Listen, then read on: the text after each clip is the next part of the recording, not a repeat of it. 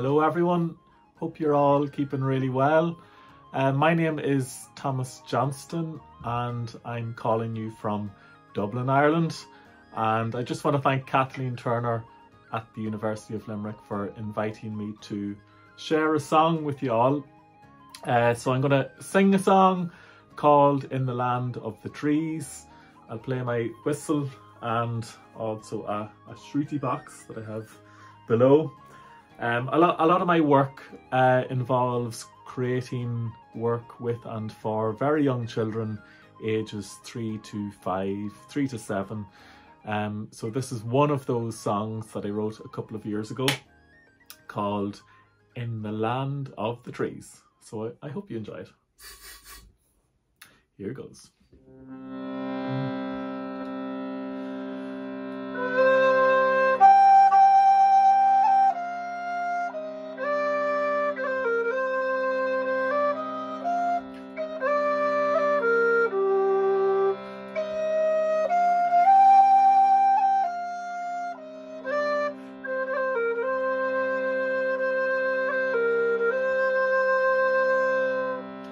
In the land of the trees, moon looks down on the leaves, shining bright through the night.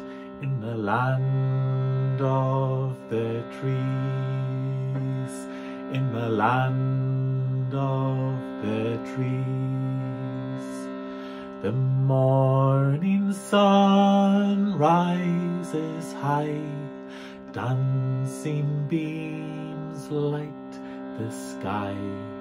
Creatures stir and come to life in the land of the trees, in the land of the trees.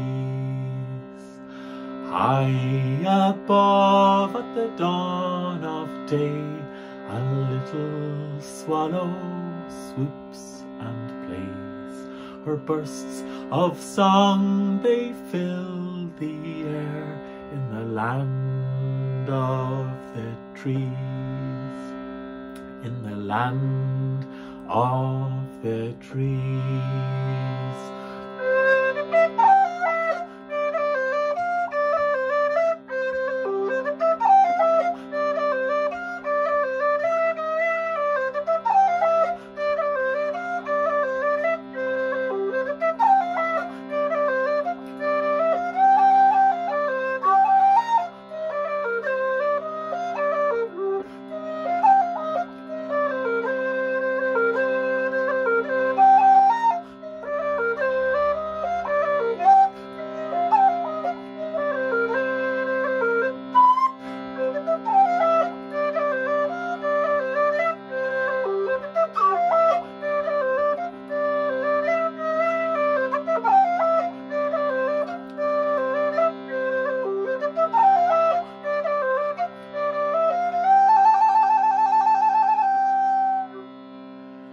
The forest floor is lush and green, with tall oak trees and singing streams.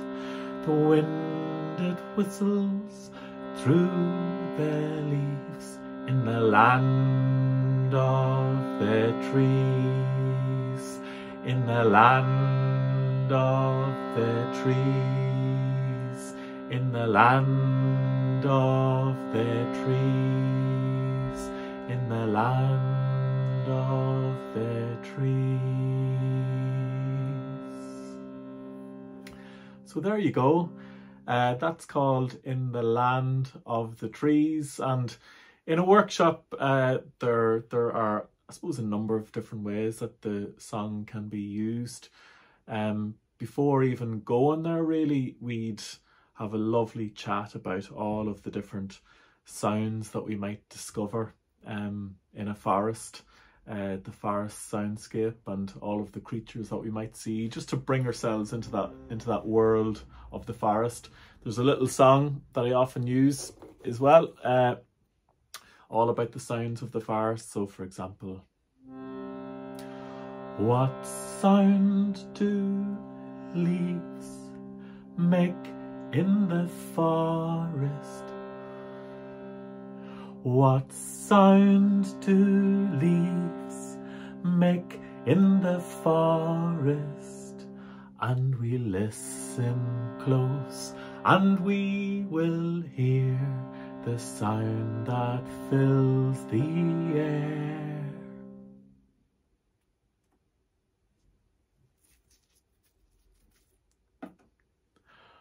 What sound do twigs make in the forest? What sound do twigs make in the forest? And we listen close, and we will hear the sound that fills the air. Yeah, very crunchy. And we could have feathers, or we could have pine cones, or what else did you find in the forest? Leaves. And really always open it up to the children to get their ideas and let them take it in any direction that they want to.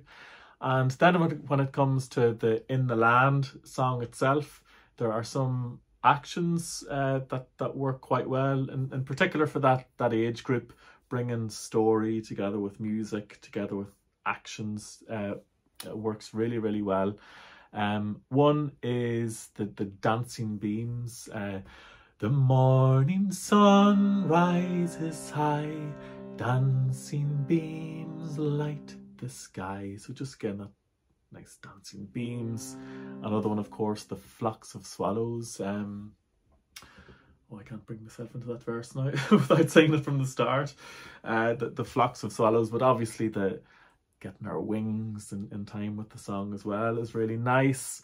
And the last verse, the forest floor is lush and green with tall oak trees. Usually get our arms up into the sky, and singing streams. The wind it whistles, and just take a moment. That lovely sense of wind and breath. And yeah, and again, open up each verse to lovely movements that the children themselves suggest, and in each course the opportunity for call and response. In the land of the trees, in the land of the trees. So for the verses would very much be, I wouldn't necessarily break it down call and response to learn the words, because you'll find over time the children start singing along, but I would really sit in with the chorus to get that nice call and response, and think about the actions in the verse as well, and with the big dance in the middle where I play the whistle, or you could play your own instrument. It's all about flying around, and it's freedom, and it's lots and lots of movement there. So that's it. Hope you enjoyed In the Land of the Trees and what sounds are made in the forest, and thanks again for the invitation to join you all, and hopefully I'll see you down the line in person, who knows. All right, thanks everyone. Slán.